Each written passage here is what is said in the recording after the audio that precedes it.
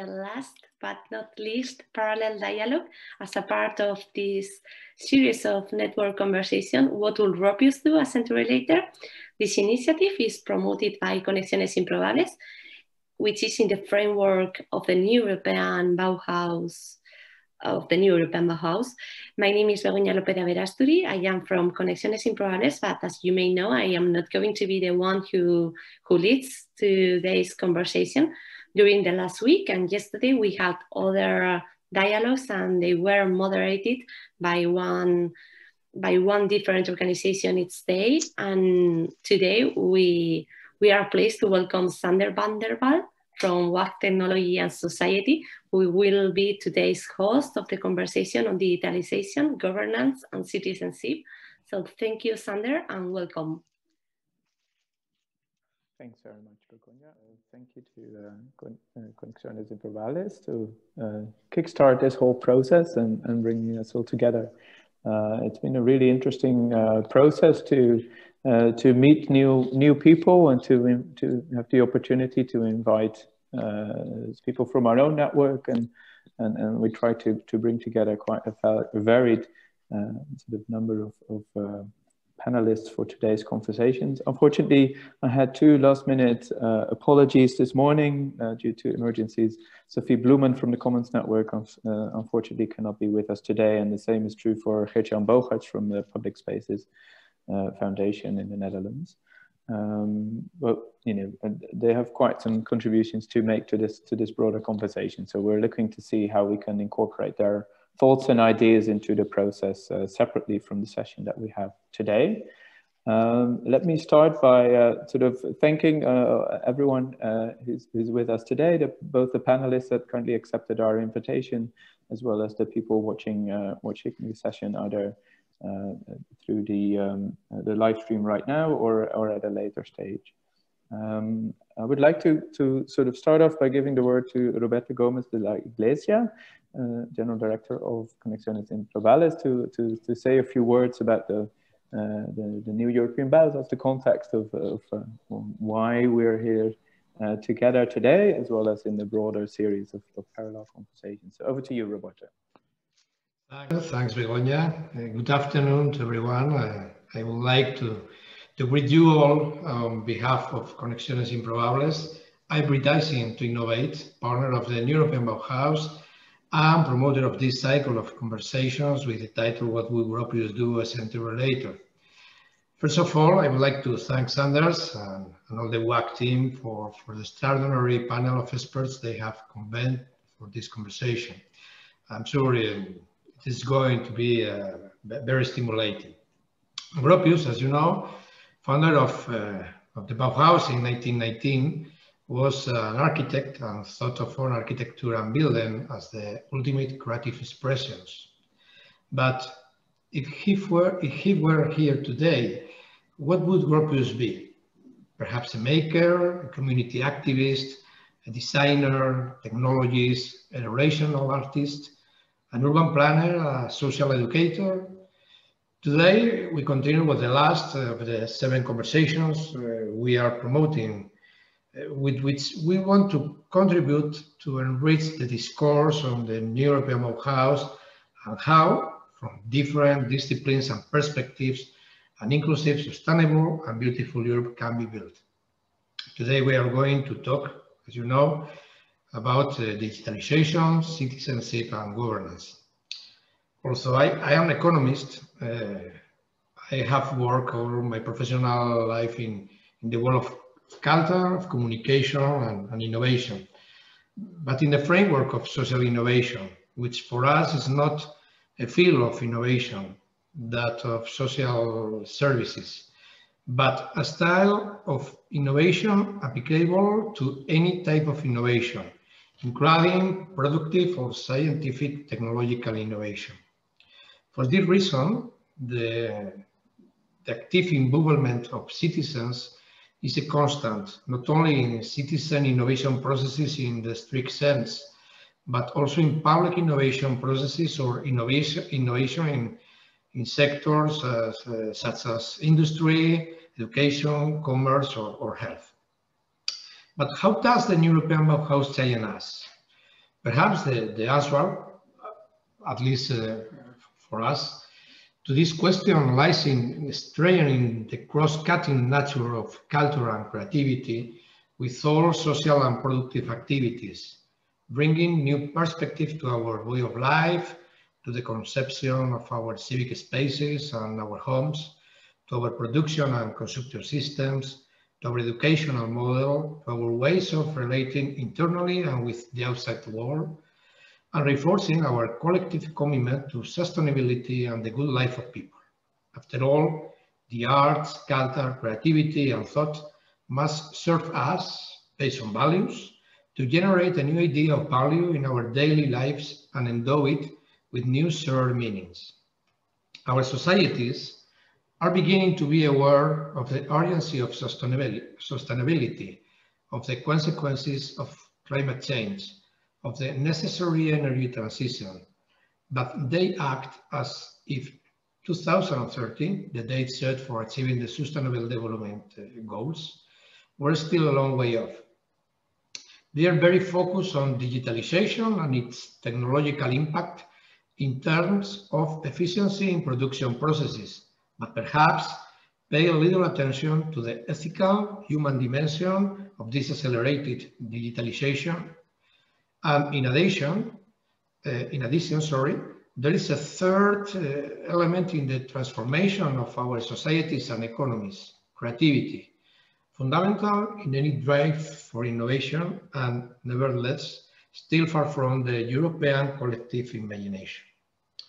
Sustainability, digitalization, and creativity must go hand in hand in development processes in a coherent and cohesive manner under a social innovation approach. Never, as in the last 5 years, has so much been said about the cultural and creative sectors in the old continent.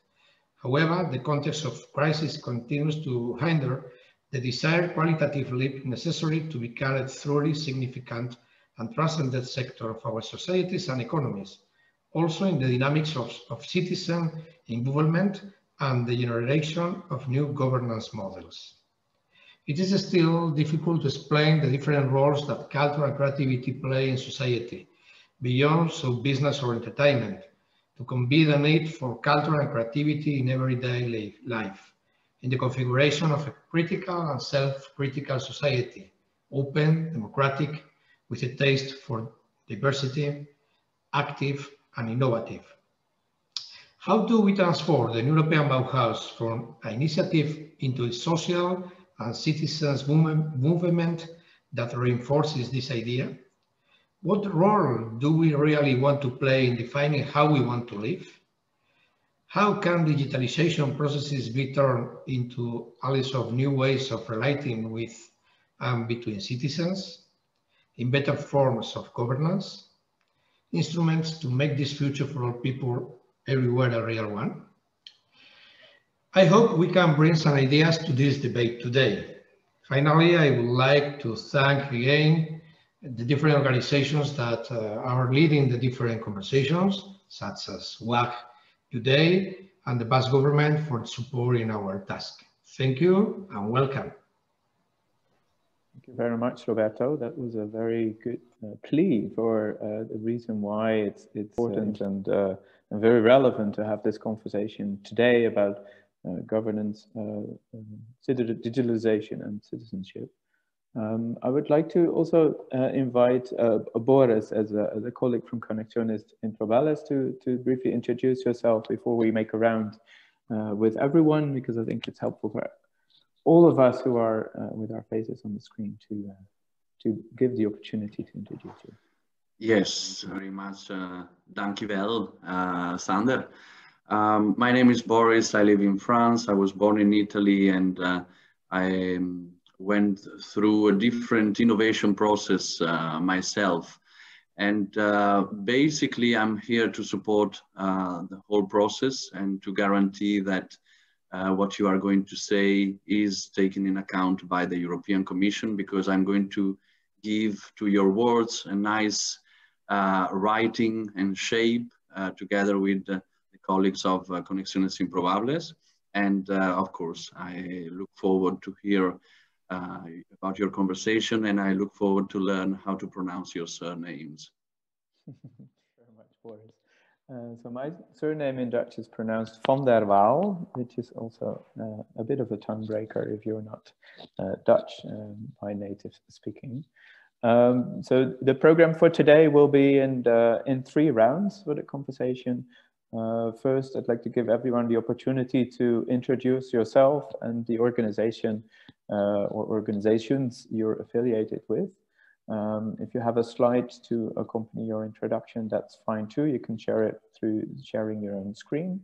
And then in the second round, we've asked all the panelists to prepare a short presentation to give attention to 4 questions that surround both this topic, the relationship with new European Bauhaus, and to share some of their own ideas with respect to these topics and its relevance for the new European Bauhaus.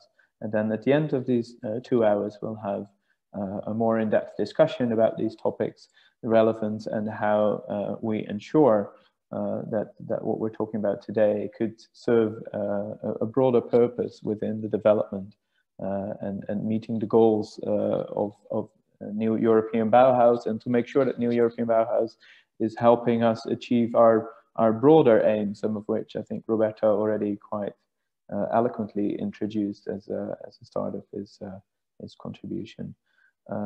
So let me start by introducing myself, so you know who I am a bit more for those who are less familiar. So my name is Sander van der Waal. As I said, I'm research director at Waag, and Waag is a research institute based in the city of Amsterdam in the Netherlands.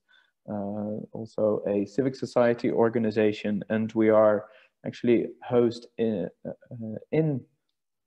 the Waag building, which I'd like to show very briefly on the screen because I'm. Thank you very much, Harit, for that introduction. That sounds very interesting, and look forward to seeing the rest in the second round. I also thought that introductory picture of the landscape was quite interesting. It makes me really want to come and visit your province and come over. I hope soon we will be able to travel again. Lastly, in this first round, I'd like to give the opportunity to Ineza Victoria Rimera to introduce herself. Ineza works at the Ministry of Environmental Protection and Regional Development, FARAM, in Latvia, and we collaborate with FARAM on more other things, a European project called Across, where governance is a very important aspect of how we design cross-border services. So I think Ineza is a very welcome addition to this panel. I'd like to give you the opportunity, Ineza, to briefly introduce both yourself and the organization you work for. A little bit in love with the oldest non-religious building in the city of Amsterdam, where I'm currently also sitting. So we focus on making sure that technology and society are more open, fair, and inclusive. These are 3 of our core principles that from which we perform our research and try and make a change in the world. So we identify our approach as public research. We work with and for the people through different methodologies, which include hacking or making culture. So we have a Fab Lab here, Fabrication Laboratory, which is focused on democratizing access to making tools and teaching those. We work a lot with artistic collaborations. We experiment a lot with commoning as a new governance approach, which is one of the sort of core topics for today. So ensuring that different stakeholders in the process are able to collectively govern the technology that concerns them. We work in citizen science projects, which specifically looks at how citizens can use, for example, sensing technologies such as sensors that measure air quality in their own back garden to help make change happen that's relevant to them. So if you are living next to a factory which is emitting a lot of pollution, how can you measure the air in your own back garden and make sure that the data that you collect is helping achieve the lasting change that you're trying to make within your own environment? That's our approach for citizen science. And then lastly, some core sort of methodologies around co-creation and co-design are ways in which we ensure that those who traditionally do not have a seat at the table will have a seat at that table. So when we think about citizenship, the way in which citizens are able to have a more meaningful contribution to solve some of the problems and the bigger problems and crises of these age, how can they be a more active, take more active roles within these processes, not just by participating in processes that are set out by the governments, but also thinking about common types approaches where citizens' initiatives have a more meaningful role within the way in which we're running our societies and addressing some of these crises. So let me stop sharing my screen as a way of introduction for who WAAG is and what we do. One of my colleagues is here with us today who will help ensure that we take sufficient notes and bring the results from this conversation forward. And that's Hannah Grijns. I'd like to give Hannah from her spaceship the opportunity to briefly introduce herself as well. Hannah, over to you. Thank you. I'll fly in and introduce myself. I'm Hannah. I also work at WAAG, and I have a background in green urban planning and green infrastructure, so very much interested in the new European Bauhaus initiative. And I work at the Commons Lab at WAAG, so indeed commoning, and that can range from energy transition projects to online revenue models that are more fair and inclusive. And like Sander said, I will be here today to support in documenting this in a useful way. Yes, very much looking forward to this discussion. Thank you. Thanks, Hannah. Then I'd like to take turns with our panelists, and the first on my list, and through the list again for those who wonder when they are in the ordering. Aleksandra Janus is joining us from Poland, director at Centrum Cyfrowe. I hope I pronounced that correctly, but can you please introduce yourself and your organization to us? Thank you. Thank you very much, and hello everybody. It's very nice to be here today. I will just share my screen to show you the one slide that I have prepared to introduce our organization. So we are based in Warsaw, Poland, and we are a think and do tank. That's how we call each other. I hope you can see my slide. Yeah. Our mission and our idea at Centrum Cyfrowe, which means digital center, but we decided on purpose not to translate that to English.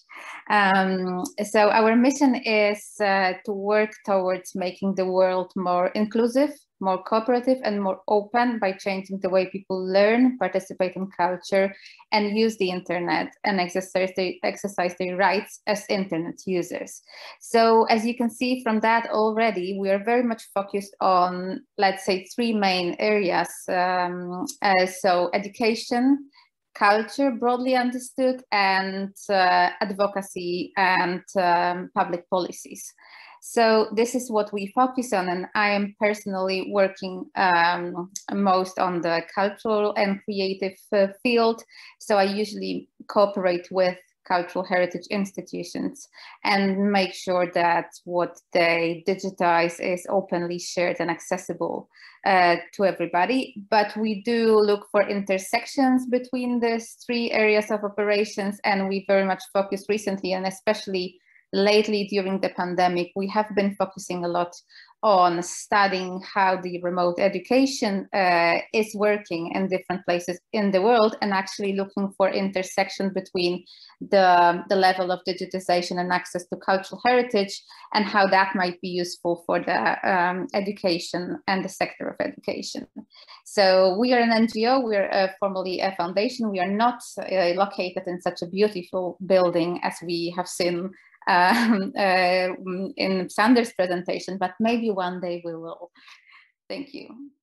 Aleksandra, very relevant indeed, and it's good that you mentioned also the context within which we all operate here in Europe. We're still in the middle of the Corona crisis, and the way in which technology has impacted all of us across Europe is quite significant. So thank you for mentioning that as well. I think it's very relevant to our conversation today. Secondly, I'd like to ask Iskander Smit, who's professor at the TU Delft and a board member of ThingsCon, to introduce himself. And I don't know which of the organizations you selected, Iskander, but I know you do a lot of very relevant work, and I'm quite sure that you'll give a relevant introduction. Over to you.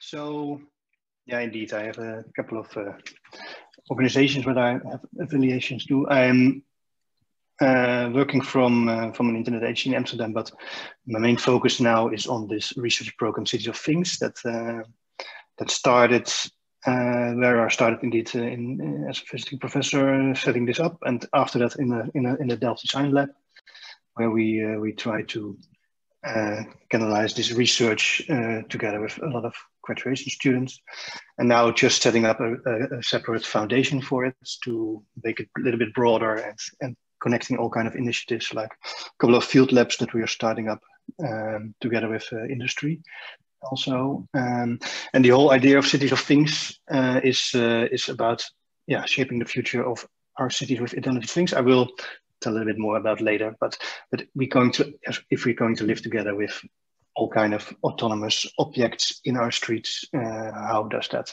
influence our lives and the design for it, etc. But more to that later. And as Sander also said, I also organize for quite some years now the ThingsCon conference, where we really focus on responsible technology, the fostering of IoT as a kind of a responsible technology instead of a data extracting whatever business model. Really emerge more on that sense, so for makers and for designers mainly. And we have it's a conference started in Berlin, but we in the Netherlands organizing a yearly conference together with the Berlin team and a lot of other initiatives. So yeah, that's my main focus. I think that's for now enough, I hope. Thank you, Iskander. Very relevant and important developments to think about critically and to work through how to design the intelligent things that will partake in our lives moving forward. Thank you. Third on the list is Karolina Makiewicz. I'm also not sure that's a solid pronunciation. I tried. Calling in from Helsinki, I think, Karolina, if that's right. Yes. Representing My Data Global. Over to you. Hello, everyone. Good afternoon. I'm Karolina Makiewicz, originally from Poland. So this difficult surname as well, and living and working in Finland, representing here the organization called My Data Global. This is the organization registered in Finland and working as the association of the individuals and the organizations, companies and public organizations working globally. And I also will answer the other questions through the story of My Data, so you will learn more about what My Data does and how is it being all organized. But here just shortly that we work or we advocate for the human-centric personal management and sharing. And shortly, we advocate for the first sustainable and prosperous digital society through a human-centric approach to personal data. So I think that this I and the organization I represent today complements our picture by bringing this aspect of personal data that is needed when we plan our cities, our solutions, and other things that are needed to actually benefit from digitalization. And as you see here, this is just really like a crash course on what My Data stands for. But in general, we want to empower people that they will get the value from their personal data, and that actually they will be in the center of deciding what happens with their data, but at the same time that they will be able to share their data with the ethical companies, and the companies will be able to create better services. Companies or also cities, like cities are actually collecting, using, and also generating a massive amount of personal data.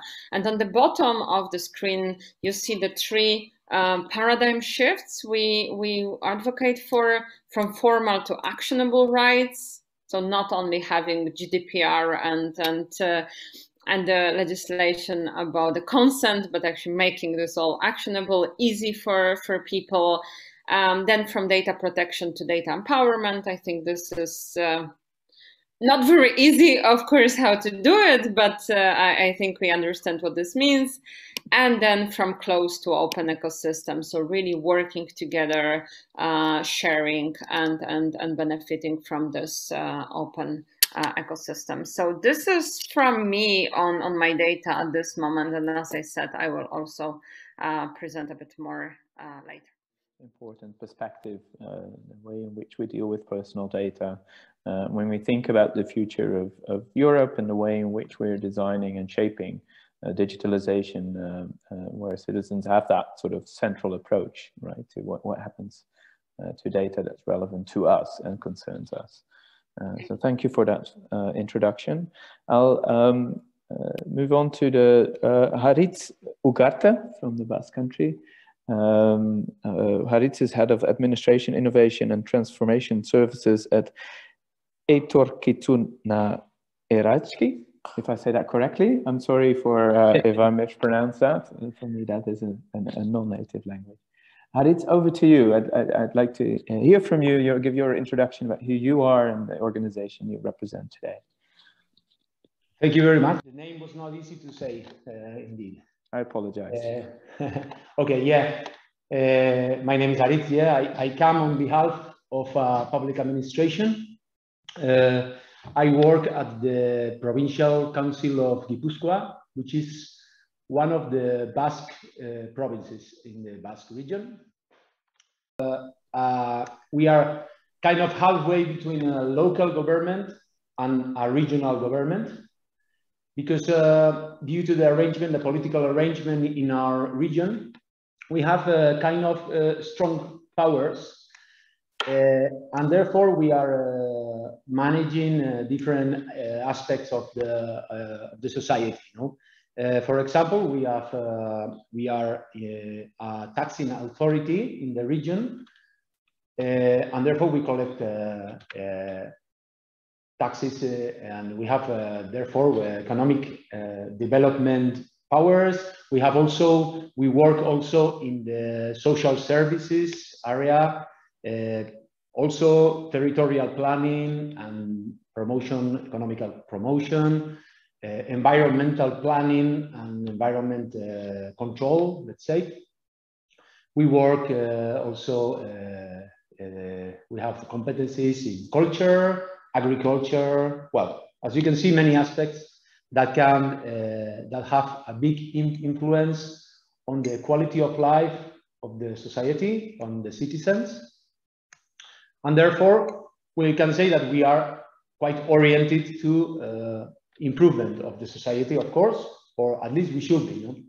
And during the last few years, during the last two, more or less, the last two terms of office, we have set one of our main strategic goals is to promote a new model of governance that is going to be based on cooperation, of course, on the citizen-centered governance, but also on innovation. We want to start doing things differently. We know that the starting point is a traditional administration, so it's difficult, no? But we are doing a big effort to change the way we are connecting with the people, and we are trying to activate new fields of study, new projects to meet the needs of the society and to face the challenges, you know, that we are facing nowadays. And yeah, that's one of our strategic goals is Etorkizuna Eraikiz, which is actually the name of a philosophy or a kind of a big project where we are trying to connect with the cultural, social, and economic agents of the territory.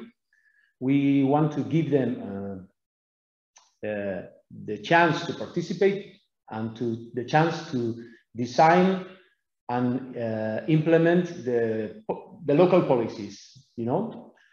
And yeah, we are working on this project. We are working with new agents that until the moment were not in our daily work. They were not participating with us. Now we are participating with universities, with associations, also enterprises, and they are helping us to focus on which are the real challenges we have to face.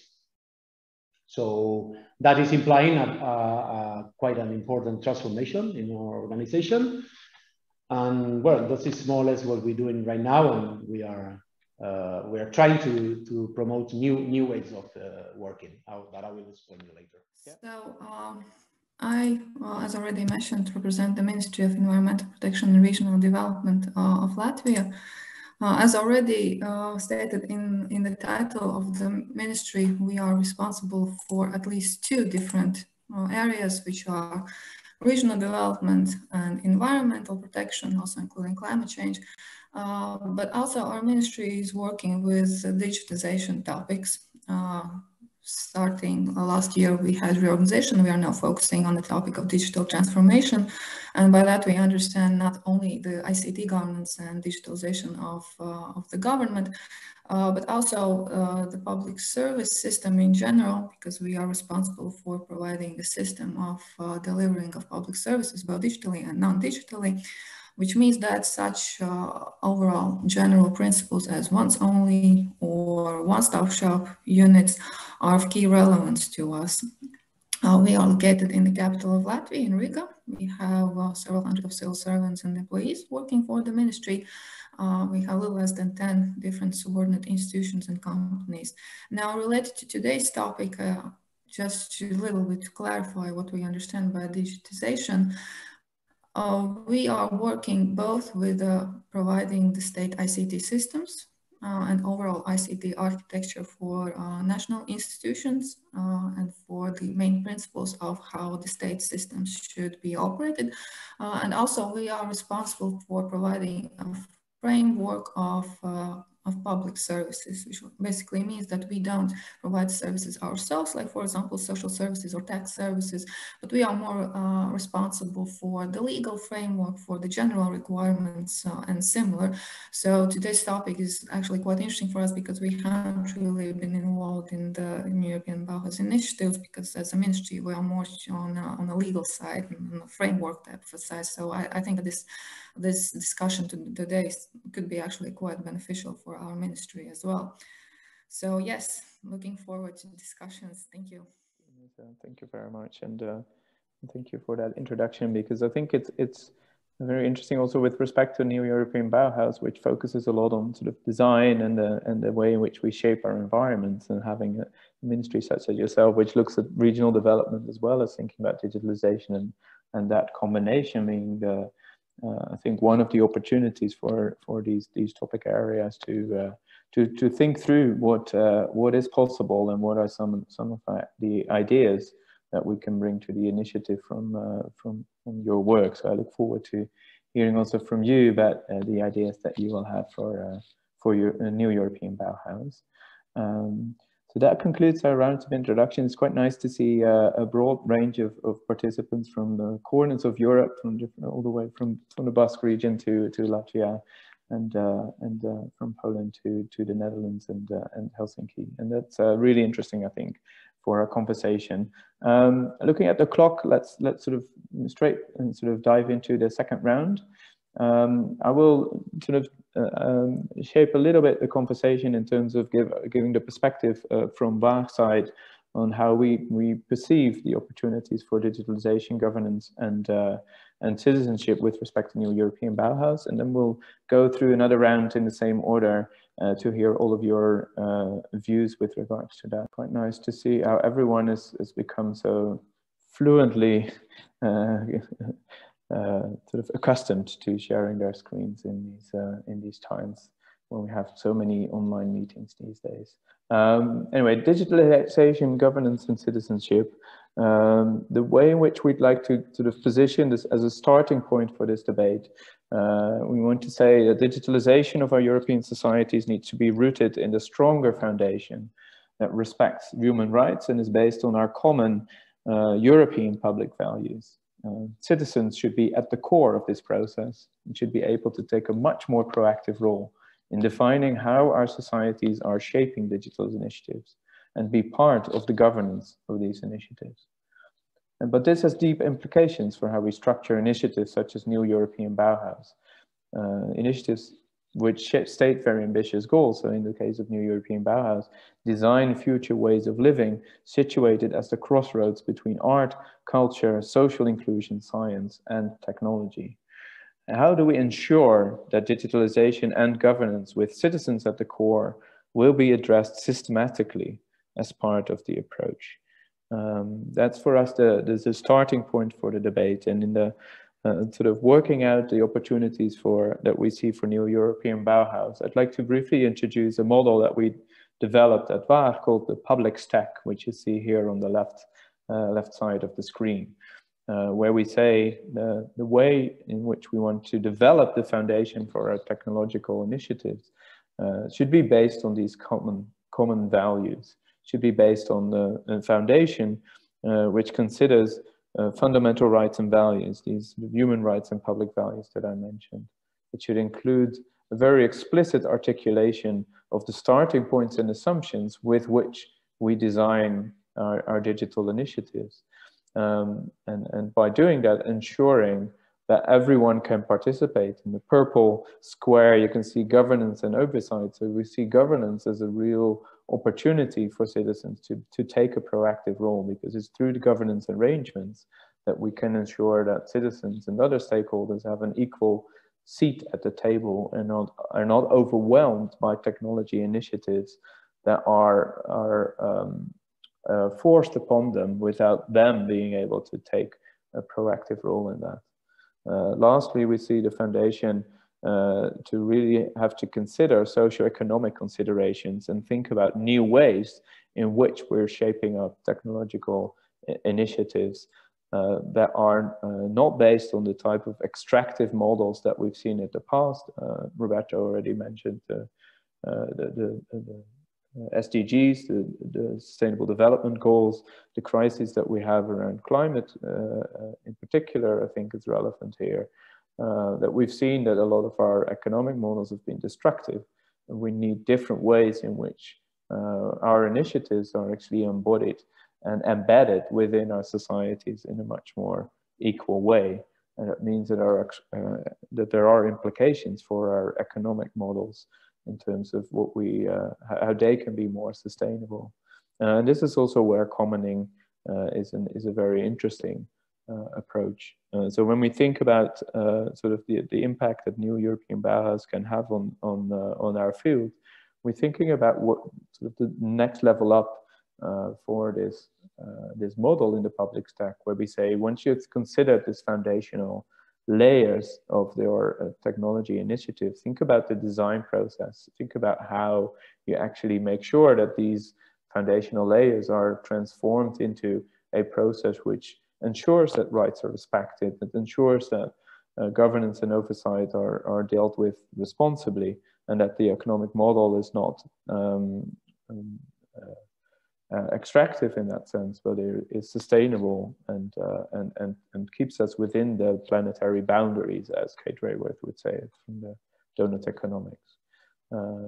So a commoning approach here is really helpful, but it needs to be translated into governance processes which ensure that. The third point what we talk about is cross-fertilization. So we also had a question about the role of cross-fertilization strategies that would play a role in this field. And I think this also on this design process level, this is where these different players from different sectors need to work together. And I think that we're already in this panel today see a quite broad range of organizations that work on specific areas, ranging from thinking about cultural heritage institutions, from how do we deal with personal data, from how do we deal with things, smart things in the city. And I think having an understanding of how these different fields could work together is quite crucial in order to ensure that we as citizens that sit on the top here of this public stack, as you see on the left-hand side again, are dealing with all of these different initiatives from a way that gives them the empowerment that is needed. So the creative aspects in the new European Bauhaus initiatives is also really ensuring that we are creating technology on all of these different layers of the stack that you see here. So this is the top end of the public stack. We design and develop technology which works for the citizens, and citizens have an equal say in this initiative. And finally, briefly whisk through three initiatives, which is relevant. Because our colleague from Public Spaces was unable to join us today, I put this on the slide. Public Spaces is an initiative which works on ensuring that platforms that we use for our societies to engage with citizens with regards to media in particular, but also with regards to other social media platforms, are respecting our rights and values. And we have a starting initiative in Europe, which is expanding on what happens in the Netherlands in this European context, to create public spaces online which are respecting our values, and where the governance aspects are putting us as citizens at the seat, at the driving seat of the initiative, rather than us being confronted with technology which is not respecting our attention in that same way. The second one, very briefly, I mentioned air quality in my introduction. Hollandse Luchten is a project where near a factory in IJmuiden at the coast here near Amsterdam, people are measuring air quality in this sensor that you see the lady holding in her hand. And they are, in fact, trying to influence the development of policy in their city to make sure the air that they breathe every day is clean and is not sort of filled with pollution. And it's really crucial for citizens to be able to have that more equal say, and not just to have a seat at the table, but through these mechanisms by themselves giving and sharing and measuring information and data from their environment. They have a lot more potential in having that equal say at the table as well.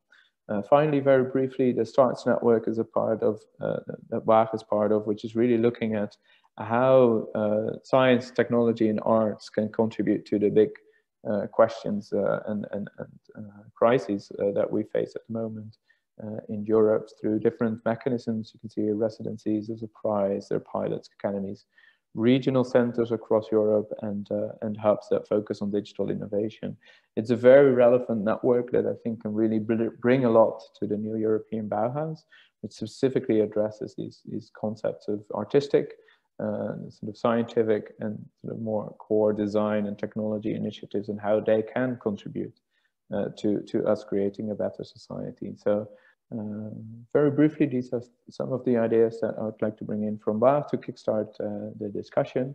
And I look forward to hearing from all of our panelists about their own initiatives. So we'll take sort of turns in the same order as we did previously. So I'd like to invite Alexandra to share your thoughts and initiatives from Centrum Civrover.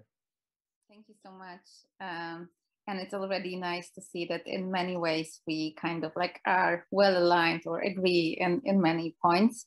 So when it comes to digitalization, governance, and citizenship, for us it's very important that we are using the potential of the technologies, emerging technologies, to benefit the whole society, not just parts of the society or certain sectors or certain companies or other entities, and the sustainable development of the whole society, to support cooperation, social engagement, equity, and diversity with common good or the commons at the center.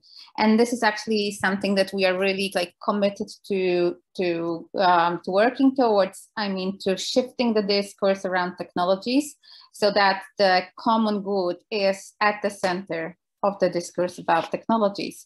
And I personally represent also the perspective of the cultural heritage sector. So lately we came up with this model of how this can happen with the focus on the digital cultural sector. And we came up with the idea of shifting the way we understand value creation in the context of digital cultural heritage, so that we quit thinking of value creation as this linear process, but rather things in cycles, and see how value, the cyclical nature of value creation, and also a broader understanding of value. So not only a monetary value or the economic value, but also different aspects of societal impact, and mainly, for example, well-being of our societies, environmental impact of these processes, as well as many others. So this is just a model that we just came up with to actually start thinking about how the digitization of the cultural heritage can impact our societies in many ways. And how the new European Bauhaus can have an impact on my field. We actually see that the new European Bauhaus can encourage more value and impact-oriented cross-sectoral collaborations that we think are crucial to actually make this vision that we have happen or become reality. We also feel that it can promote more quality-focused approach to digitization, and I mean in the context of the cultural sector, but not necessarily only that. More quality-focused approach to that, and also to the reuse or usage of digital cultural heritage and data, which is also very important. And also it can contribute to supporting sustainable digital transition of institutions, of public institutions. And I use the word digital transition instead of digital transformation, because we feel maybe this is, at least in the cultural sector, the heritage sector, this might be a better way of phrasing that, but that kind of means a very similar thing. So we need to think of sustainable ways of taking the institutions through the process of digital transformation, of digital transition. And when it comes to cross-fertilization and creative aspects, there are a few points that I think are crucial here. When it comes to public institutions and CHI's cultural heritage institutions in particular, we think they could become an R&D labs for our society. And what I would love to see more is purpose-driven innovation and equitable innovation infrastructure that can support that, but also enabling communities. So very much having a community-focused approach, and also very important, infrastructuring the commons and reclaiming digital public spaces. And that was already mentioned by Sander. So these are a few things that from our perspective are very important when it comes to what the new European Bauhaus can bring about. And when it comes to experiences, ideas, or actions, I wanted to share 3 things with you. The first thing is an initiative that was established in Poland, but is actually now an international initiative, which is called Museums and Culture for Climate. And this is an informal working group that I'm now part of as well, that is working towards helping institutions, especially museums and other cultural institutions, changing their practices, but also changing the way they educate and disseminate and share knowledge, so that they can become a platform, they can become platforms for education and dissemination of the knowledge about the climate crisis. So this is one initiative. Another one is a project. This is a European Commission funded project called Indices that we are part of, which is aimed at measuring the impact and value of the digital cultural heritage. And the model that I have shown you was actually part of our efforts and our research done within this project. But I do feel that this is really important that we rethink and really maybe change the way we measure and describe the impact of our digital project, also digital cultural heritage project, and the digitization in broad sense, so that we have the tools and KPIs that can measure these efforts in a way that is oriented towards like how these processes benefit the society, not necessarily only, for example, the economic value. And the third example, actually, this is like I was thinking about a few examples, so this is like kind of like a generalization that I've made on the basis of that. We have seen, at least in Poland recently, some very inspiring initiatives that were combining art, activism, and science. And many of them were happening around protests that were happening when the Polish primeval forest was being destroyed. And I think we do need a very strong public institutional infrastructure or scaffolding to actually support such fusions and such initiatives, so that because they bring about many important and creative things. And I think we should make sure that we make good use of such energy, and then can support these activists, artists, and scientists who are coming together to fight for their values and a certain cause. So thank you so much. That's from me. Thank you, Alexandra. That is very inspiring. I think all very relevant ideas. And I'm also very inspired by this idea of combining arts, science, and activism, right? I mean, it's not the energy that comes from that is I think needed to make the lasting change that we are needing in these times. So thanks very much for that. Let's go to Iskander and hear from Iskander about your ideas from City of Things. On new European Bauhaus. Yes, let me see again, share. Come on, push that button. No. Sometimes it's a bit slow. Okay, so let me, you see it, yeah, okay, I think it's there again. So I mix up a little bit the structure that you have given, I think, but that's okay. We'll see. First, maybe to add a little bit about City of Things, and we're freely focusing on this shaping the future of the cities with intelligent things. It started from this research program in Delft, the university, and really now trying to connect it to creative industries, and setting up these field labs was really for us important to make that bridge and see it landing not only in academic context or research, but especially connecting it to the real world, so to making stuff, and that's why we're now setting up a couple of these field labs together with Creative Holland, one of them, and the other one here in Rotterdam. The whole idea from Cities of Things is that we have this development towards more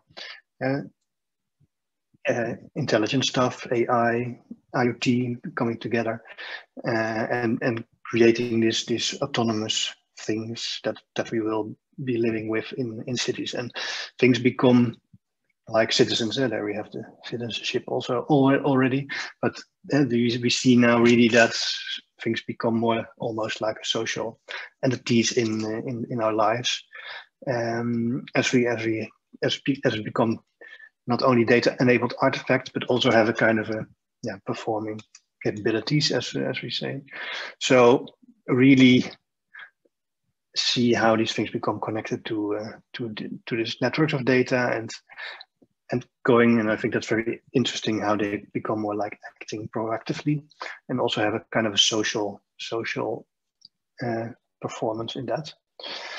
So that's the basis idea of the cities of things and how we live together, and that raises kind of questions for design from what will happen when we will live together with these kind of objects in cities. Who is responsible for this? This is a more public thing or a more private thing. That's of course a lot of these big tech systems are also happening in this kind of delivery, Amazon or whatever, big tech things, but we want to maybe have them maybe more on a public space. And we do, for instance, now looking into a field lab with also in Rotterdam, where we really look how can we get it into the neighborhoods and make it like a neighborhood's responsibility.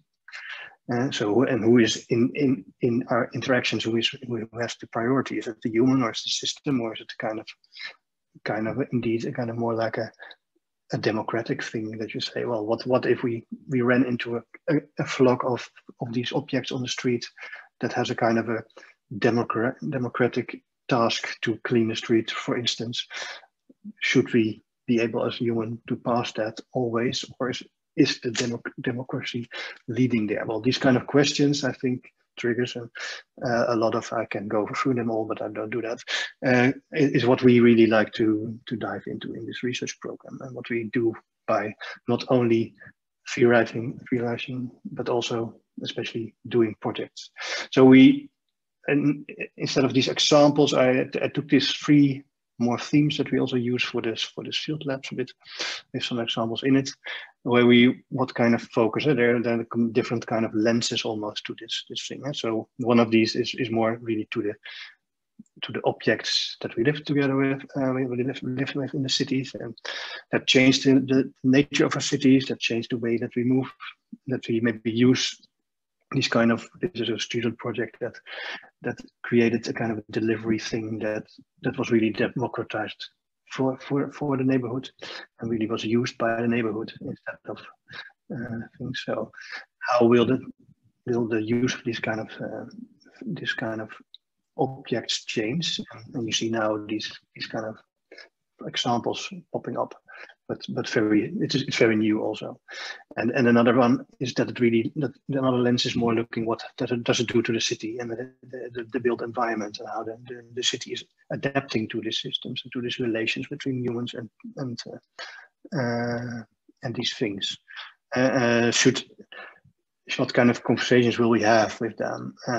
This is an example project where I was asked to give some reflections on that was initiated by Klarna in Sweden, a very commercial thing, but they're really looking for what will be the mailbox of the future if we start to deliver, and we get all kind of experiences, and this is more like a commercial interpretation maybe, but you can also think what will it be if it's more like a common driven thing, and these kind of objects really trigger the questions about these things. And the other one is more like more on the human side. What will it be? What will it mean when the things become more connected even to the human, like intimate relations that we have, wearables, all the kind of stuff. We will be more and more merging with these kind of systems. So it's also on that side, there will be new coalitions and new dialogues that emerge from encountering these cities. That these examples of these delivery robots, but also other objects, really triggering this kind of questions about And I think that makes it very relevant, this kind of discussion about this digitalization. And on the one hand, so really how will we not only get a data layer or extra services in the city, but also how will all these objects and physical things become more and more digitized. And what does that mean for how we organize these kind of governance systems? How can we go from kind of see these things also as tools that become more like co-performance, as a concept that we use a lot, and where we have a kind of a common or a kind of shared goal together with these objects, with technology to reach to something. And how can we also create these goals more as a kind of indeed in a citizenship frame, and not in a kind of a commercial driven frame. So in that sense, I think it's really a nice link for me with the goals of the new European Bauhaus, and I really hope that we can contribute to that discussion there on this aspect.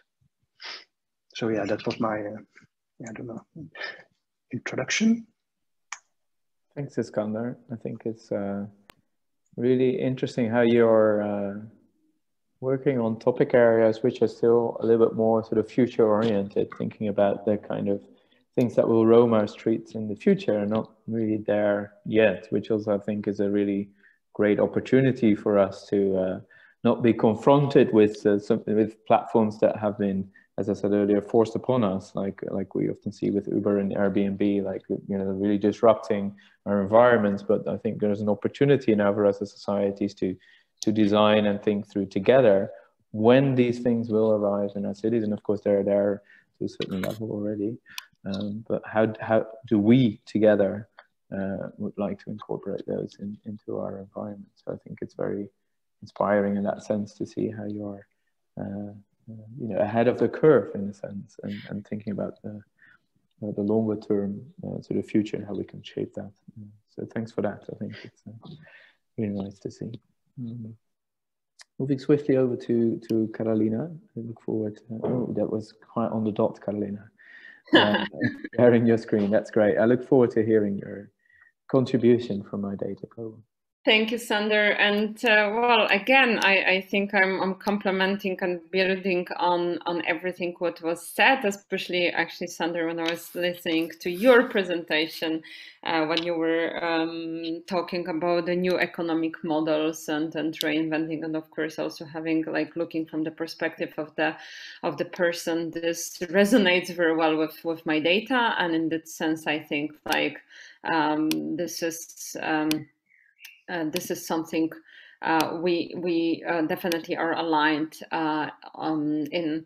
So just as a reminder to what I was talking already about, like my data in a nutshell, advocating for putting the individuals in the center that will have the agency to control data about them, and you can look at this approach from the perspective of digital human rights, for example, and bringing this to the business world, connecting all the players that handle our personal data, and meaning here the business, legal, tech and society perspective. And responding to the questions, so digitalization, governance and citizenship. I must admit that first when thinking about this new European Bauhaus and then connecting it with my data, I was just saying, like, oh my God, how far this is, and then how we actually can like what would be really the contribution and thinking about my data, but of course then understanding what the new European Bauhaus means, and then understanding better what my data means. I think there is indeed the contribution, and I'm showing the slide that you already saw for the purpose, because everything about the digitalization, governance and citizen is actually here.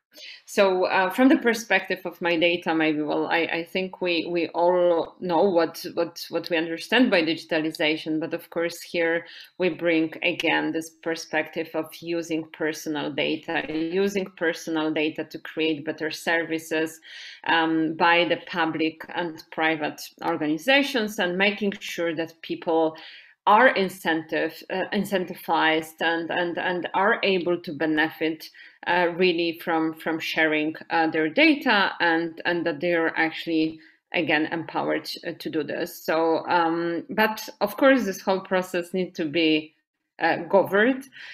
This needs to have some framework, and my data presents this framework, which is, for example, listed in my data declaration. Well, all this, what you see on the slide, is described on the 3 pages, being further elaborated and also complemented by additional principles that should actually make it all possible and actionable. And well, citizenship, like, of course, again, I already spoke, I think, empowerment 3 times, and having the person in the center. And you see even in the logo that there is the person. So of course, and we believe in my data that, of course, all this is also possible, will be possible by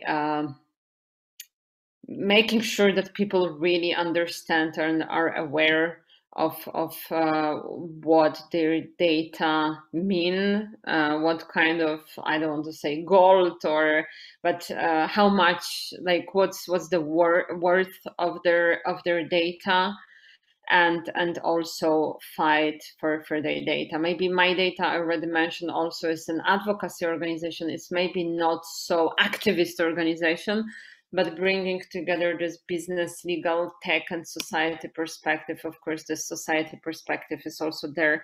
And still coming back to the governance, of course, the issue of my data is present very much on the national and recently also, since recent time, also on the European agenda.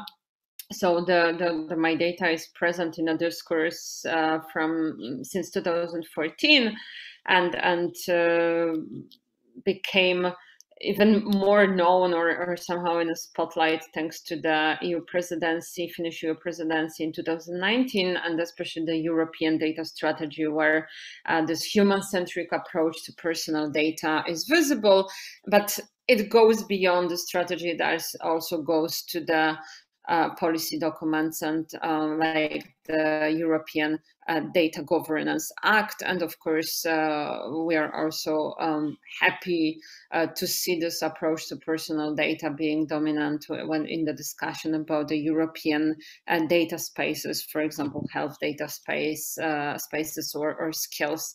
So this is also on the word of the governance. And then what kind of impact the European Bauhaus, new Bauhaus, can have on our field? I think that the main field is like really to popularize this concept, to make sure that it's not like elitistic or hipster or this advocacy, but really every person understands that he or she produces the data and can actually be able to control the data, and we don't have to only click this. I agree to terms of references, but there might be better solutions to actually know what we are agreeing to and what is our consent and where we want to send our data and if we want to use some services. And as you see on this slide, it's like what I'm sharing here is that where we really like position my data is like really going beyond what we currently have, and that's why it's considered still as what kind of concept is it? How can you use it? We have GDPR. Can we really share their data? We know that sometimes the GDPR is actually like, despite the fact that it's a great legislation, it's actually blocking a lot of initiatives. I have in my other work currently a situation where digital solution for empowering older workers to care for their health cannot be really used because of some interpretation of the GDPR, and of course because there is a bit maybe lack of this technical understanding. And with the my data, we think that we can overcome this, and I believe that the example I shared is not actually the only one. That with the data protection, of course, we need to have it, but we have to also find a way to actually use the data for public good, and this is what. And about the cross-fertilization I'm sorry, Carolina. Yes? There's been an issue with your microphone. Sometimes it seems a bit muffled. I'm not sure. Oh, okay, I don't know. Maybe if you're using an external one or. I'm not using an external one. Would you like me to use the external one then? No, if it's just me, I don't know. But the sound dropped a little bit, and let's see if others have to. Okay, is it better now? I think it's okay now, but it's almost like maybe there's something in front of your mic. I don't know if there's papers or something. Just me, but okay. Oh, sorry. Well, I don't know. Okay, sorry. But do continue. I will try better. But about the cross-fertilization strategies and this creativity.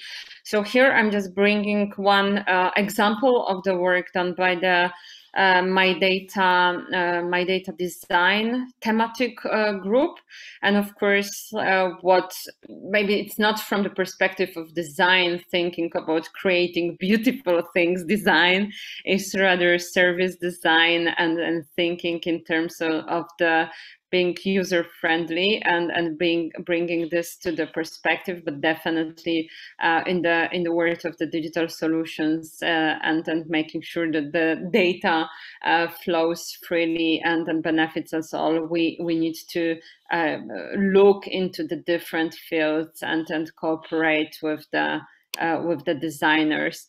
But also from the topic of or the area of design, what we can get is what you see here, like to make my data core principles pragmatic, easy to use, and understand by everyone. And I think that this is exactly what the European new Bauhaus also talks about, and as I already mentioned, bringing also this business, legal, tech, and societal perspectives together to help creating new services with my data at the core. And then about those three ideas or examples, I'm not sure if those are like 3 examples, but I will just share how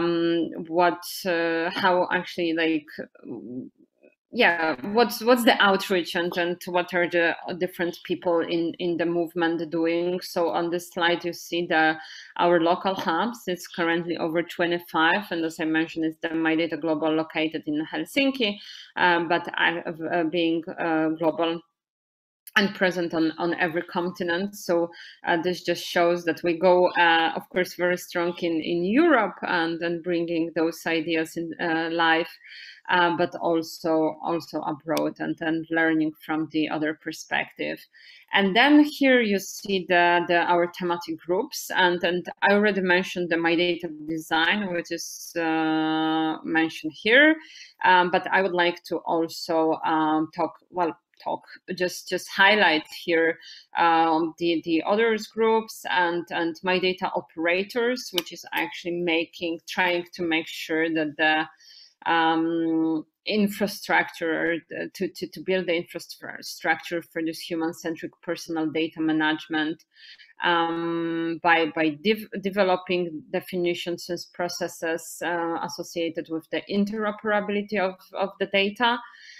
Then My Data for Pandemic. There was also here the references to the pandemic, to the time we live in, and the My Data for Pandemics develops the framework for the solution that will help us to move freely to come back to our regular life, but with having this My Data principles in the center. And of course, very close to that is My Data Health, but looking on the health solutions, digital health solutions in like maybe more broadly, and still highlighting My Data Literacy. So of course, making sure that we all, again, that this concept is not just understood by some, but it's actually the popular knowledge and the popular awareness. And I will just finalize with the skills data.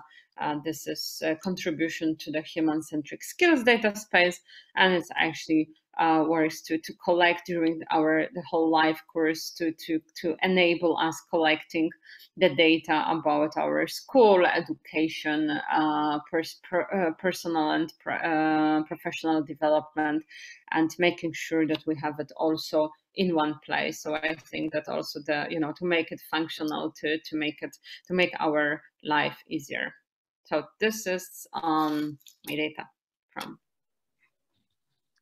Excellent, Karolina. Thank you so much sharing that richness in the work that you and the broader community does around my data.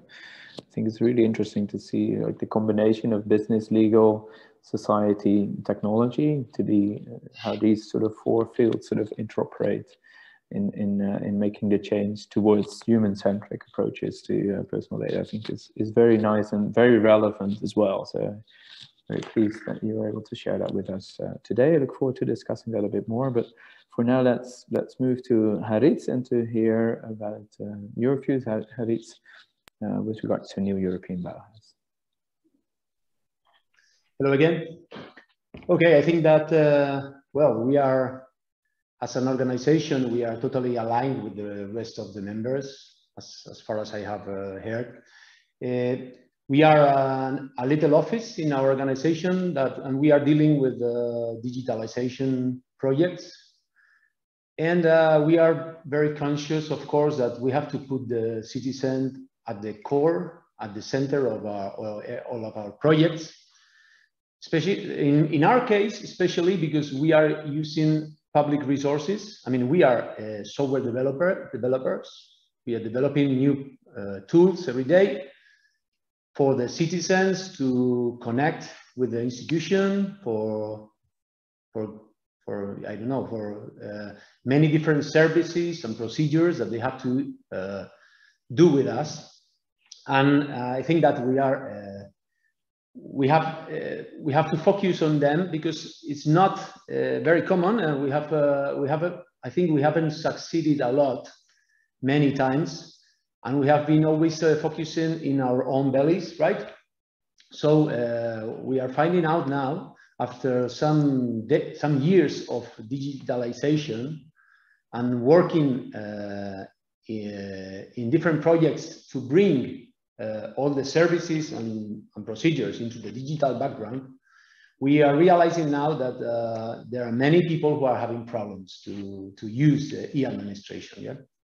So yeah, definitely, citizen must be at the core of the project. We also consider ICTs or technology in general. We consider it as an opportunity for improvement and for improving the quality of life of our people. And but we have to go out of our buildings. We have to go out of our organizations as public institutions many times, and we have to learn from other perspectives. In this case, I think it was very interesting to hear about all the experiences that our fellow members were telling us. For example, I found very interesting Alexandra talking about combining art, activism, science, very different perspectives in order to create new knowledge or new opportunities. I think this hybridation or this mixture of ideas is something that public institutions are lacking. At least here we are lacking right now, and I find it very interesting. Cities of things also really interesting. Iskander, I think that there are technologies are giving us so much opportunities to improve services in general, services for the citizen, and we must learn from them. So we must go out and work together with you. No? And Carolina, of course, data management, also very interesting, because as you can imagine, we are a government and we are using huge amounts of data every day. We have the chance. I mean, we have the power of political power in our region. It's not a big region, but we have many data that it's really valuable, really interesting, you know, and we have to manage it properly. First, in order to take good decisions and to make good policies, of course, but also we must offer them for the citizen, for the society, because they can take advantage of them, of course. Always with a good personal data management, of course, right? I'm going to show you now, I'm going to share the screen. I'm going to show you some challenges or some areas in which we want to work for the next years in the digitalization. If you can see right in this in the screen, there's all different areas that we have to work on for the next years in digitalization. The first one is e-administration. As I said before, I think that we have failed to create user-friendly e-administrations many times, and we have to bring e-administration to a new level, some level that where services and procedures will be more usable, more friendly, more understandable sometimes, right? We have to also work on data management, as I said before, and we are already starting to work in different projects. I will tell you later some projects that we are working, but yeah, we have to start using all this data that we are collecting many times for control. But we have to use all this data to create wealth, create intelligence, and to offer new services. No? Also, there is all this new world of the artificial intelligence, data analytics, machine learning. Also, very interesting technologies that will help us to be more efficient, but also to adapt to the citizens, to offer them new ways, you know, new friendly ways or new friendly services. As I said, we have to be working on automatic services, simple, personalized services, and also proactive. We have to bring the citizen solutions to their problems. No? So yeah, this is another area we are working on. Is we are trying to settle new tools and new channels for citizen relationships, of course, social networks, internet, mobile apps. All this world is also changing every day, and we have to adapt. We have to find new channels. Most of the times, because we have some problems to reach some people of the society, some citizens. For example, young people. Young people are not to be found on the web or websites, web pages environment. They have to be found out in other environments. So we have to start moving out and going to all these new technologies and new networks in which those people are working and living. And last, but not least, also, we have to work on the digital workplaces. We have to adapt. We have to be more flexible. And there's a lesson we learned from the actual pandemic crisis. We saw that we had to be more flexible. We have to be working in the digital environment, find new collaborative working spaces, both from the inside point of view. I mean, both inside the organizations, the public institutions, and also with the citizens and with other institutions. So yeah, this is more or less the areas or the challenges in which we must be working. I'm going to give you 3 examples of some projects we are working on.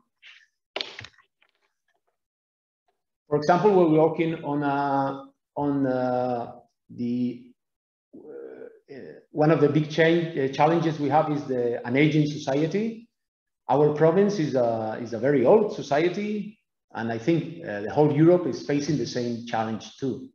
And we have to work on new services for the aging people.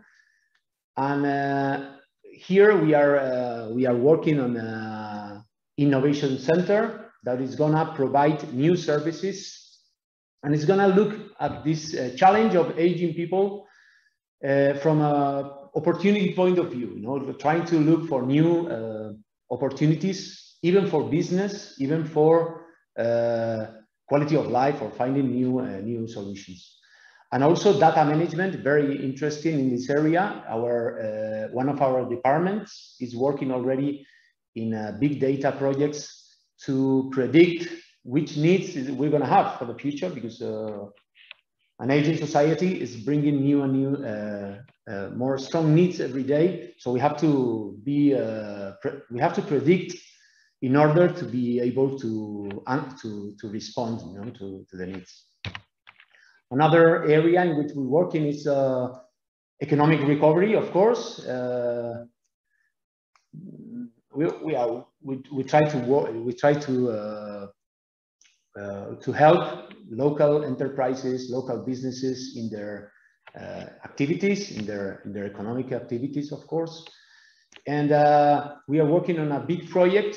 As I told you before, we are a tax collecting authority. So every single bill of the territory is going to be stored in a big data warehouse for means of controlling and preventing tax fraud. Okay, this is the first idea, or the first aim of this project is to prevent fraud. But we cannot only do that. We have to use all this data, and we have to offer solutions also. You know, a local government should not be only controlling and punishing. You know, should be offering solutions. So we are using the same project and this big data project, where we want to use it for offering valuable data for the businesses, showing them, I don't know, we have a big opportunity to offer them interesting information, like where are economic movements going in the territory, where are the people buying products, which shops are going better, which shops are selling more, where, you know, all kinds of information. So this is another interesting project, and a project that we have to convert on a citizen-oriented perspective.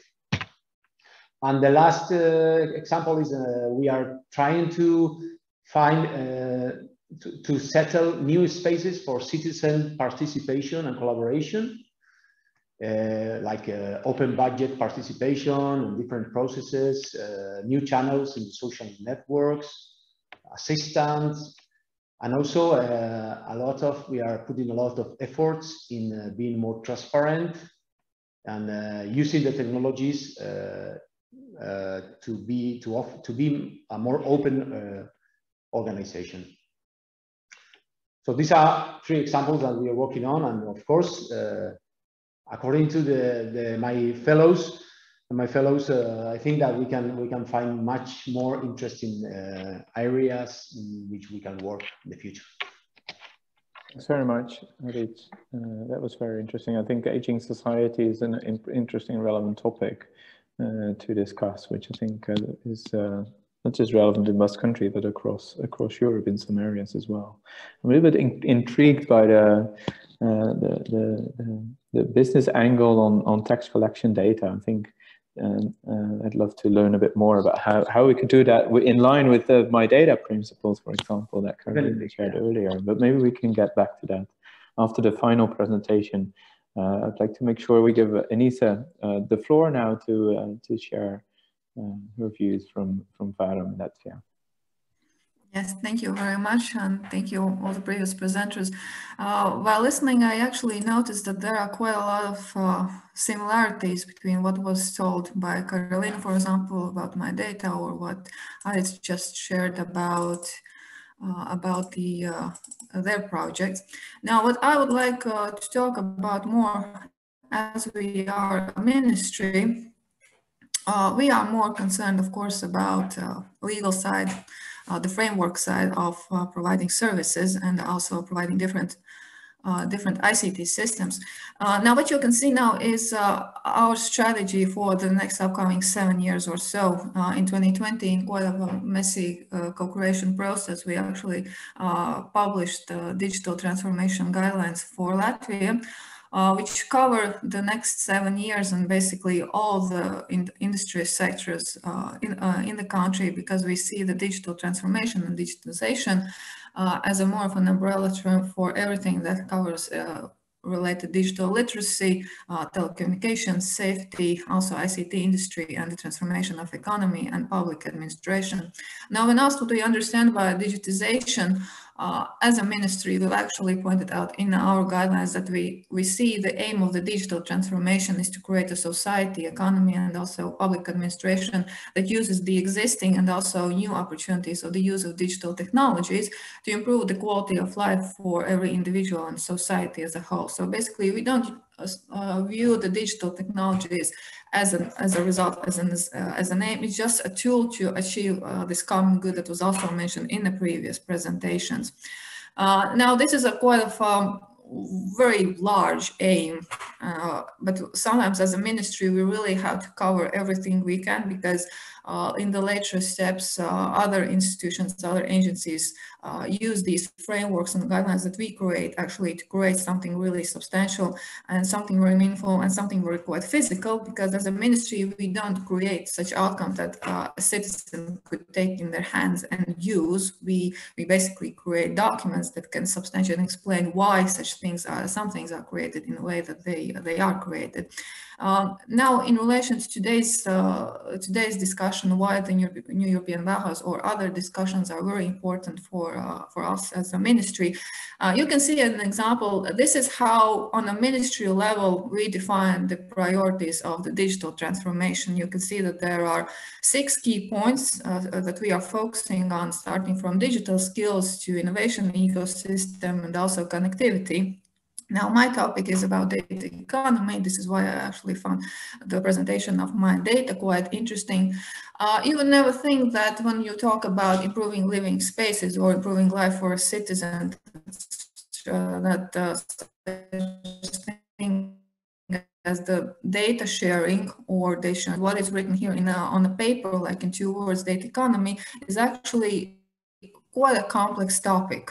And when we look into more details and when we highlight what we can see underneath these 2 words, we actually see a quite complex terrain of collaboration and communication among different stakeholders.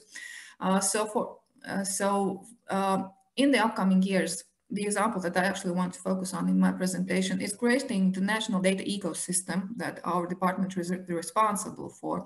The main goal for us is to create a shared national data platform for data exchange. In the initial first phases, we are talking about data sharing among different institutions of public administration, but that is just the beginning. By the end of 2023, we actually have to move also on the next phase, which means that we have to introduce data sharing also between the public administration and industry, which is also already the next phase, because it means that we have to really address all the stakeholder needs, and we don't really know actually in this moment what kind of data are necessary for industry to improve their services, and what type of data would we need also from the industry itself.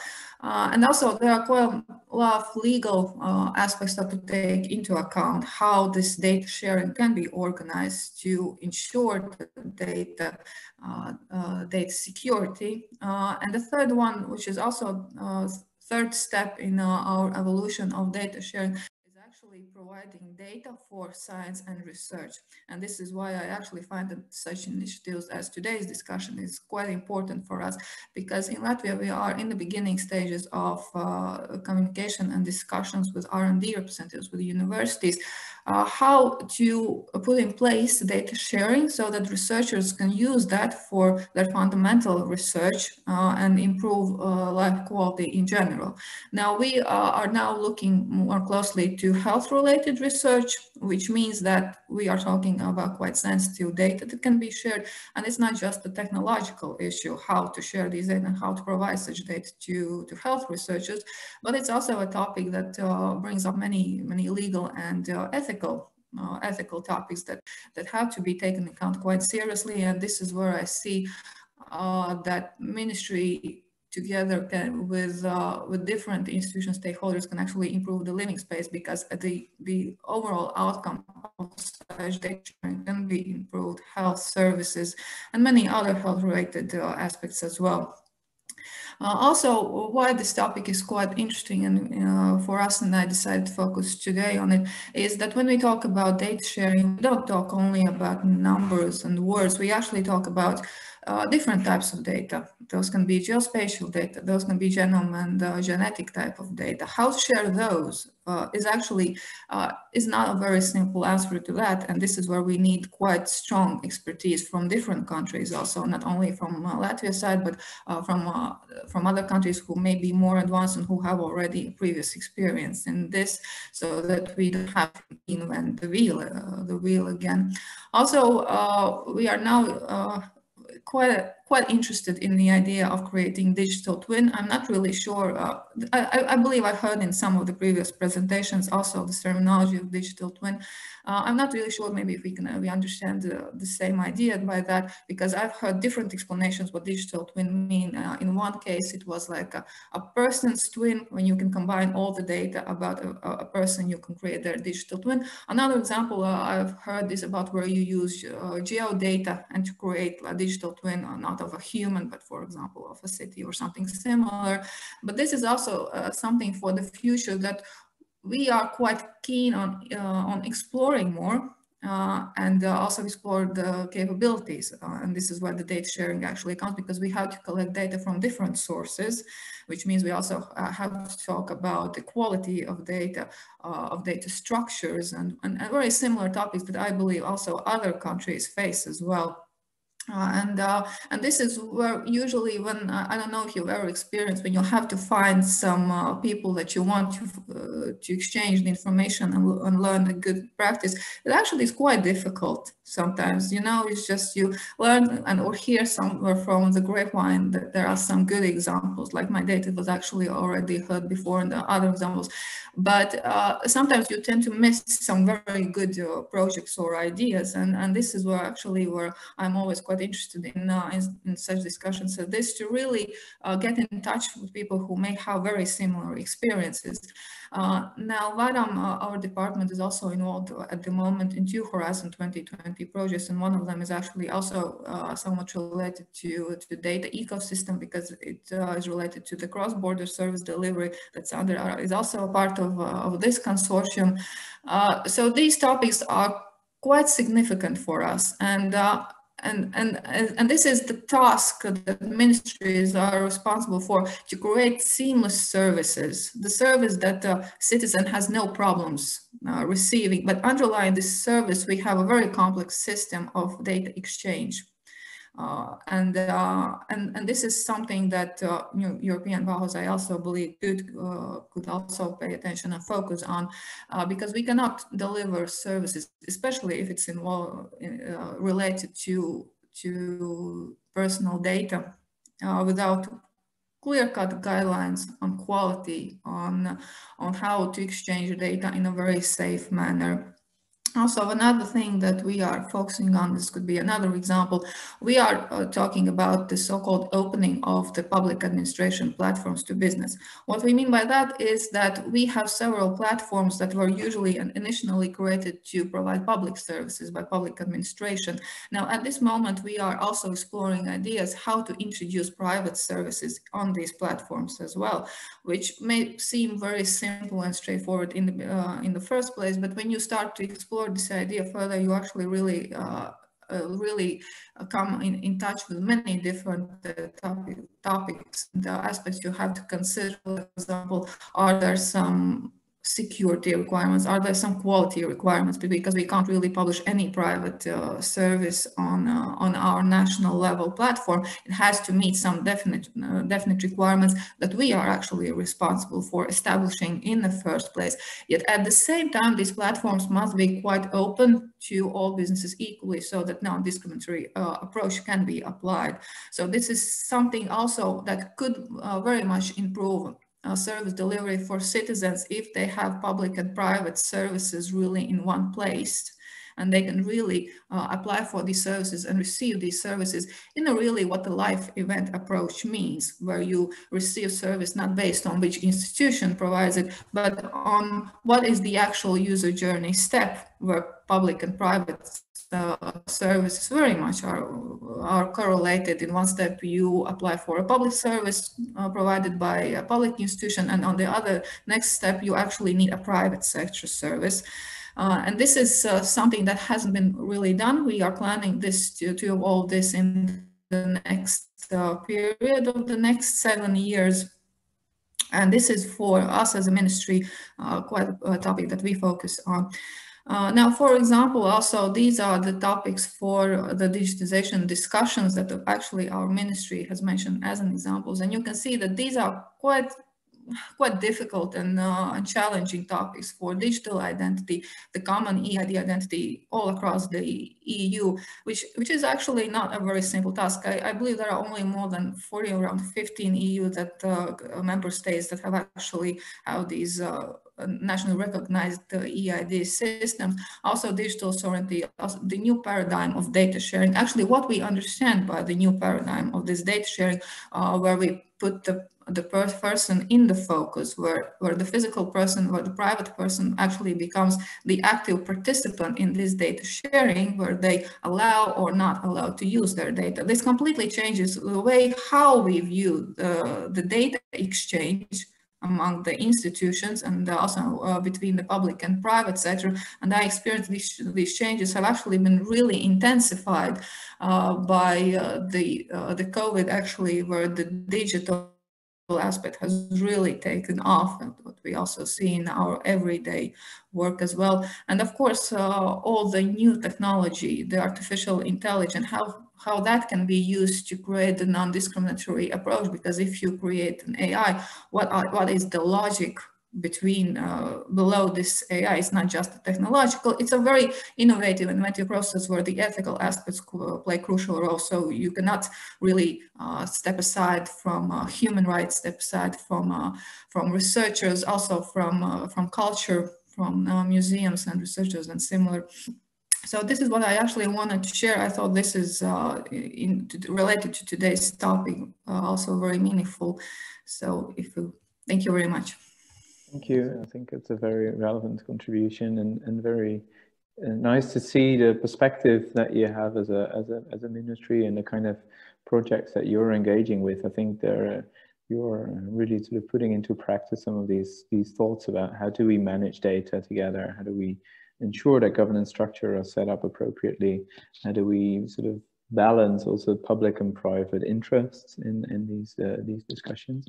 We've got about 15 minutes remaining in this session, so I'd like to sort of open up the floor for a wider discussion on many different ideas that we've heard from the different contributors in this panel. I think they're very inspiring and complementing each other. It was really nice also to see how ideas have been referenced by each other, and to go back to maybe that original question, what would Gropius do a century later, as it was positioned at the start of this?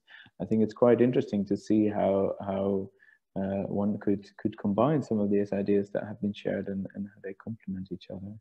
But I wondered, sort of maybe as a question to the panel, and anyone who wants to address it can address it, is sort of what is the sort of new role of citizenship within this new constellation? When we think about digitalization, governance, data very much has been part of the discussion, which isn't explicitly a topic, but it's of course like, you know, the new way in which a lot of these sort of digitalization and governance aspects sort of interact. What is the new role of citizenship that we can draw from these different ideas that are shared, and what are some of these recommendations that you think should be put sort of front and center towards the new European Bauhaus initiative? Is there anyone who wants to first sort of take that question? Yes, Sander, I'm going with two inspirations and one thought. Data comes from Latin, datum, and it means something that is given. The fact is that it is an act of volunty and an act of will, but often users are not aware that they are giving something. They don't even know that they had it in first place. So this is the first thing about awareness. And then learned from the FOSDEM, the open source forum in Brussels, and talking with Maddix, who is an open source hacker and activist. She was explaining also the role of metadata. I don't know how you pronounce it in English. So what you produce by talking of a third person or a third phenomenon on the ground. And then the other, these are just two inspirations. And the third thing is more an operational, about creativity and data. There was an early example of the municipality of Barcelona many years ago of combining data in a positive and not in a gloomy way. And it was, how can we build lifts, elevators inside the buildings? So they calculated the aging population in different building blocks in the city to decide how to prioritize the investment, the public investment to build lifts. So they combined the Padrón Municipal, the demographic register of the city, with the urban planning data. And so I think that one good point would be how we can use creativity to connect different data that we already have. They are there, but there is this need for brokerage. And I think that Ines, with this private-public partnership would go in the good direction, possibly. But of course, as we learned in many ways, we need citizen controls in this public-private partnerships. So this is my contribution. Thank you. Thanks, Boris. I think that's a really nice observation, also to refer back to what data comes from originally, and the creativity definitely should be part of that process. Carolina. Maybe I will step in and, well, just adding to or building what Boris said, also thinking about having person in the center, or this empowerment, and referring to the citizenship. I think we need really people to be brave and really care in that sense. So I would say that, of course, I don't want to be like this negative that, okay, we got very comfortable but of course we consume the digital solutions often without thinking really about how we do it and what we do it. And I mean, often, despite the fact working for the organization I'm working to, when I'm in a need to use the information, to look for information or use the given service, I just click like I agree to the terms of reference. I don't have time to manage the cookies or something. So I think that it really requires a bit, like, if we think about the citizenship, to be a bit more reflective and really, like, even on a very personal level. And then when we talk about those big things like data literacy and really bringing this further, then we need to understand also that people's life is not always so ideal, like as simple as we think it is. It really has so many layers, and how to really, like, really produce those solutions that we don't have to do those compromises. But yeah, so that's from me. Yeah, thank you, Carolina. I think that's inspiring. Yeah, literacy is definitely a big part of that, which you already showed in your presentation. I'm also reminded on what Alexandra shared about. Oh, yes, you've got your hand up, so this is good because I wanted to come to you. Please say what you want to say first, but then I wanted to ask you about the activism that you mentioned, because this is also a part of sort of active citizenship that I was reminded about, which might link to this. Yeah, definitely. Thank you, Sander. So I wanted to also build up on what was just said. And I think this is really important that we empower and encourage people to exercise their rights as citizens. And this is not easy to do, but I think we should be doing that. But I also think, having said that, I also feel in the reference to what Carolina has just said, that we need to find this balance, how much we actually can count on the people to actually read these long lists of terms of reference and so on, and how much we actually need to build structures that make that easier for them. And I think this is not an easy question where the balance is, but I think we need to look for that, and maybe some alternative data governance models, and there are some circulating, I think might be the solution for that. And when it comes to activism, I think that we should also make sure that we, as organizations, that we support community leaders and activists because some of them are there and they are doing an amazing job. And I think we have to make sure that we are aware of this energy, and we can help channel it, because sometimes individual activists are not they are community leaders, for example. They have this enormous power and they have the community around them, but they don't have procedures, structures, contacts, many things that we as organizations or institutions have. And we should look for ways in which we can align and support them in their efforts, so that we can create this greater cohesion and actually basically bigger impact.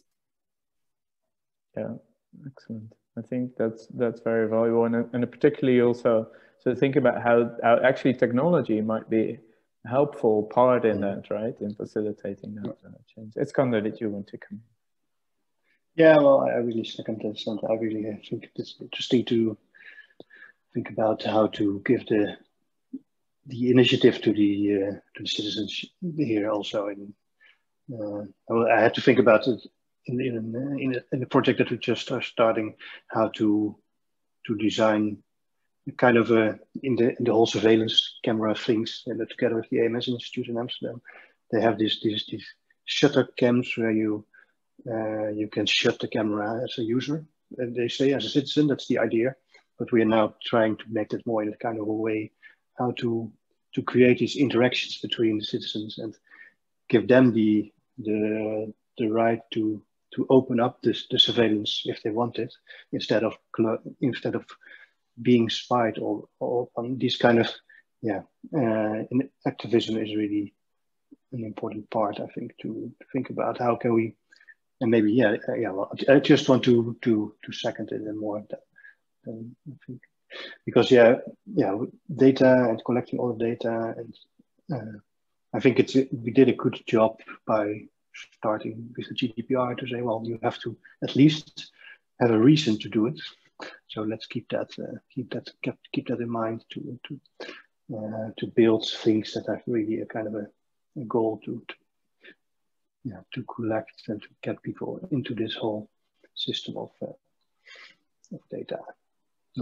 Yeah. So I really like these initiatives of my data, and also this activism. I think it could be really useful to make people aware of what's happening around them. Yeah, great. And I like the example of being able to shut the surveillance camera if you're not interested. Right. Well, at some other instances, you might want to be surveyed. Yeah, if you want to feel safe, maybe in some circumstances. It's quite nice to think about ways to turn that sort of established dynamic on its head. Harit you had your hand up as well, so I'd like to go to you now. Yeah, just a commentary. I agree with you all. It's all about empowering the people, definitely, and raising consciousness. I mean, people have to be conscious of what they are giving data. You said datum, no? It's like, what do you give him?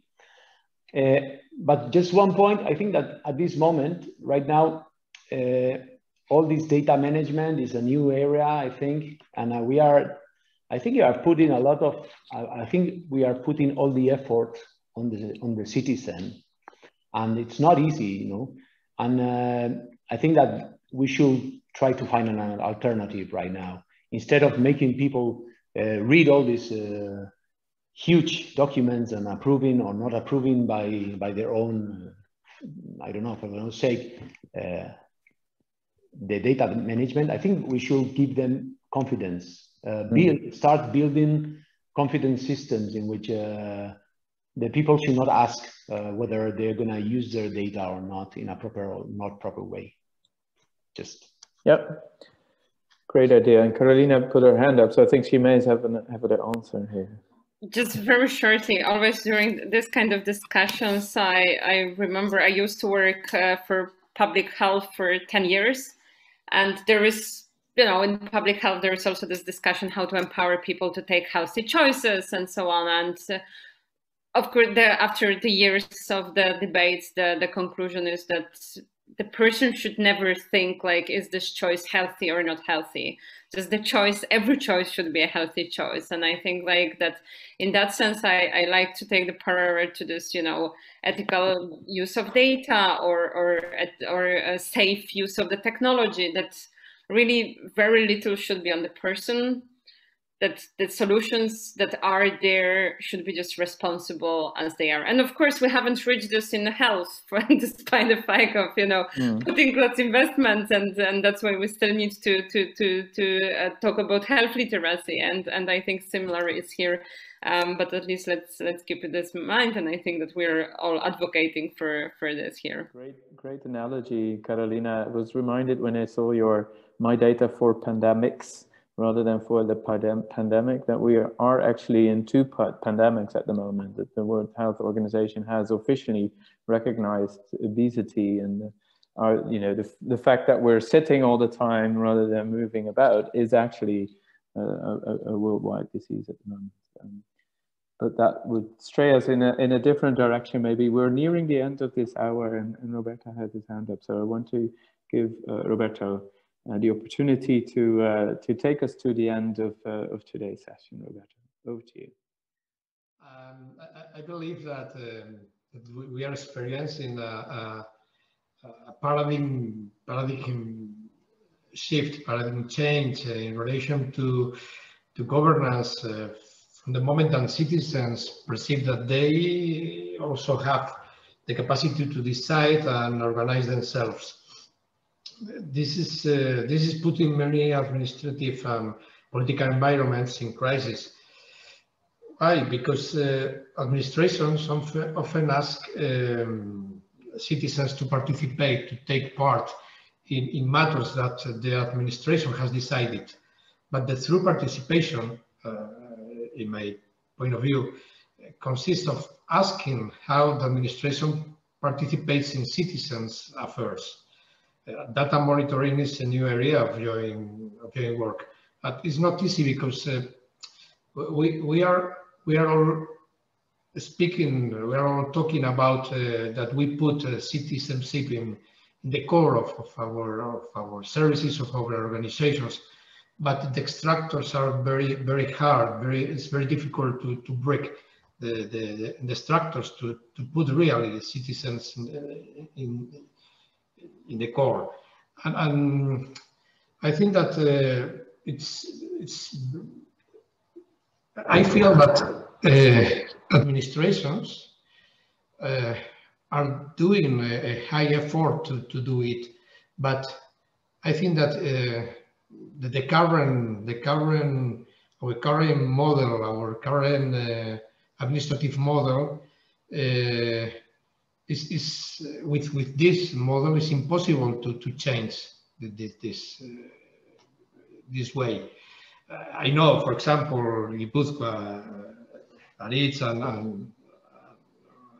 all the team of Diputación de Gipuzkoa perhaps is one of the best administration not only in Basque Country, in Spain, putting citizens in the core, but it's not easy because the mindset is how citizens help us, help administrative structures and political structures. And that's a problem because it's impossible to change things with this mindset. And no more. I have not anything. I have not more anything to add. Congratulations on your contributions. I am very happy with the debate. We need more time, of course, but I think that we have a lot of inputs for reflecting more and to give, to enrich the discourse of European Bauhaus. And thanks, Sander. If you want to say anything more, I only can say thank you. Thanks very much, Roberto. And let me add a word to thanks to all of our panelists today. Thank you for your very valuable contributions. I think if we're at the end of a session and we feel we want to talk more, that's always a good sign. There's a lot more to talk about. As Begoña just added in the chat, this is the final of a series of parallel conversations. We'll have a final one that brings all of the different topic areas together on the 22nd of June. You're all invited to come and join us there. We'll also share, I'm going to ask you to share your slides with me as well, and we'll follow this up and summarize in a document, and I hope it will bring and channel some of the energy that was in our virtual room today to the other participants and to the wider world, and especially towards the new European Bauhaus initiative. Thanks everyone again, and enjoy the rest of your days, and I look forward to engaging with all of you in different conversations moving forward. Let this be the start of that rather than the end. Thanks very much. Thank you very much. Thank you. Thank you so Thank much. you very much. Thank you. Thank you.